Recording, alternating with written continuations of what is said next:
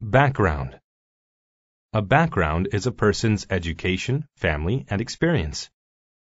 The new teacher had a background in science and math. Bait.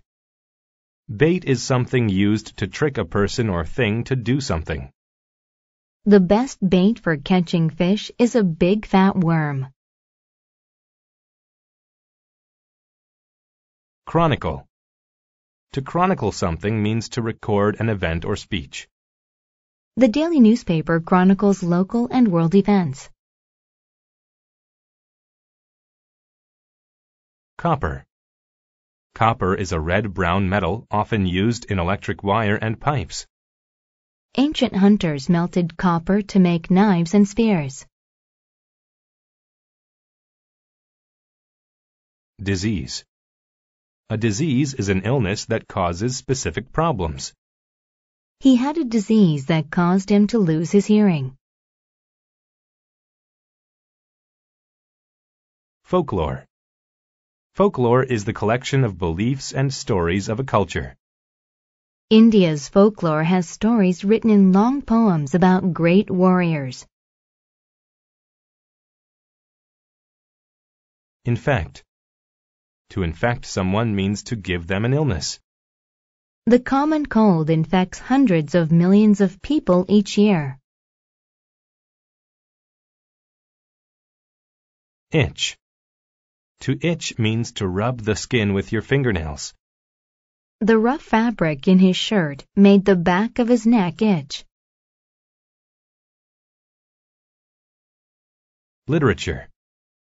Literature is books, plays, and poetry. Early American literature covers the poetry and stories from 1500 to 1800. Millennium. A millennium is 1,000 years. Stonehenge is believed to have been built about 5 millenniums ago. Myth. A myth is a traditional story that explains a culture's history and beliefs. In Greece, there was a myth about a woman who had snakes for hair. Relate. To relate to something means to have a connection with it. A company's plan usually relates to how much profit it can make. Religion. A religion is a belief in a god or gods. Their religion taught that people should forgive their enemies.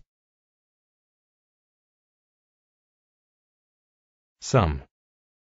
A sum is a specific amount of money. He calculated the numbers to see what the sum of his bills would be. Teller. A teller is a person who works with a bank's customers. The teller at the bank helped Kelly put money into a savings account. Trustworthy. If someone is trustworthy, they are honest and truthful.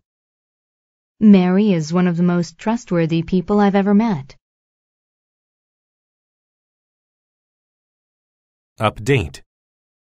To update something means to make it more modern. We need to update the programs on our computers.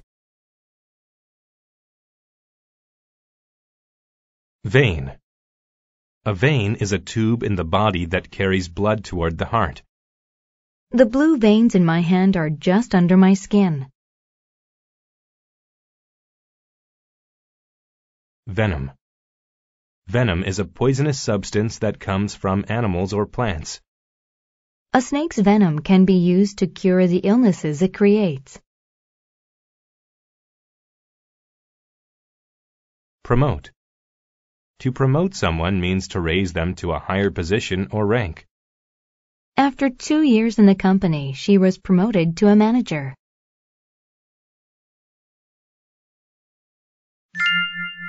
The teller and the thieves. A teller at a bank suspected some of her fellow employees of not being very trustworthy. She thought they were stealing. In order to catch them, though, she needed some way to link them to the crime. She had a background in religion and folklore.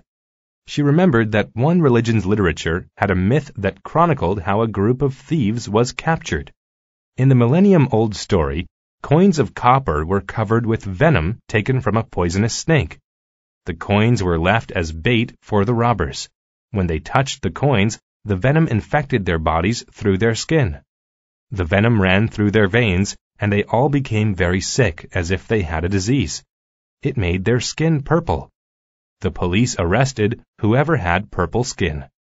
She knew she couldn't use venom because it might hurt someone. However, she thought of a way to update the old story. She decided to cover a sum of money with a special powder. If people touched the money, the powder would cause their skin to itch. She placed the stack of money in the bank's safe.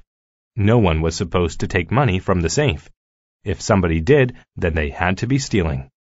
Within a few hours, 3 of her co-workers were scratching their hands and arms. They itched so badly that they couldn't even work. She checked the money, and it was gone. She told her boss what she had done, and he had the thieves arrested. He thanked her and promoted her.